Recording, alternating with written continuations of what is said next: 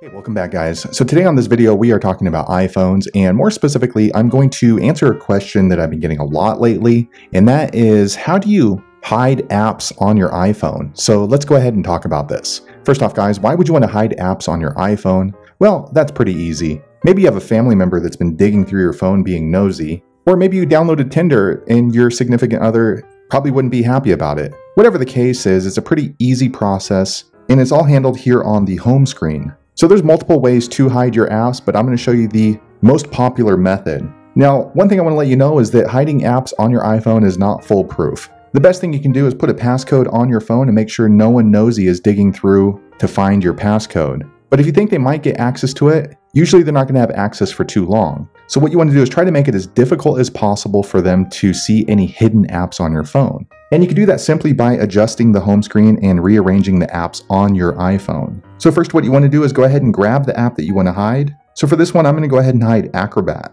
And all you do is long press Acrobat until the screen starts shaking. Okay, I went ahead and long pressed it. I'm going to choose Edit Home Screen. Okay, so I went ahead and chose Edit Home Screen. Now you can see the apps are kind of wobbling around. That means you can drag them around. So what you want to do is go ahead and drag it on top of another app, and that's going to create a folder. So I'm going to drag it right on top of this app right here. Okay, now you can see that I've dropped it into the same folder. So let me go back to the screen. Okay, so I went back to the screen. As you can see, it's still shaking, but now the Acrobat is still a little bit smaller, so it's more difficult to see, but you can still see it. So what you want to do is go inside the folder like what I'm doing here. Once you're here, if you still want to hide an app on your iPhone, you want to go ahead and just drag it halfway across the right side. All right, now you can see it moved over, and let me go back to my home screen now. Okay, so now I am back here on the home screen. If you're looking to hide apps on your iPhone, as you can see, the Acrobat is not appearing here. It looks as if it does not exist. But of course, if someone goes into this folder, they will see what apps you have hidden in that folder. So if you want to make it a little bit more difficult,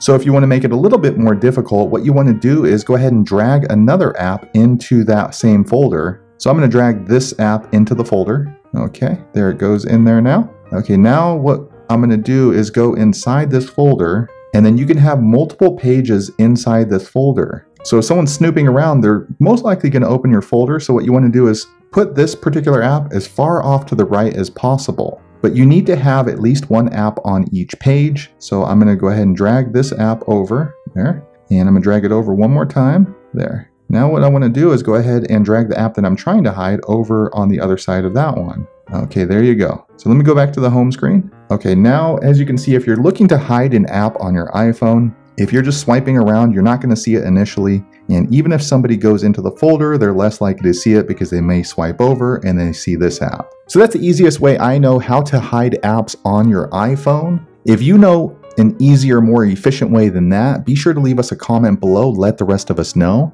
But hopefully you found that video useful. If so, click thumbs up or maybe consider subscribing to my channel. And I hope to see you on the next video. Thanks again for watching.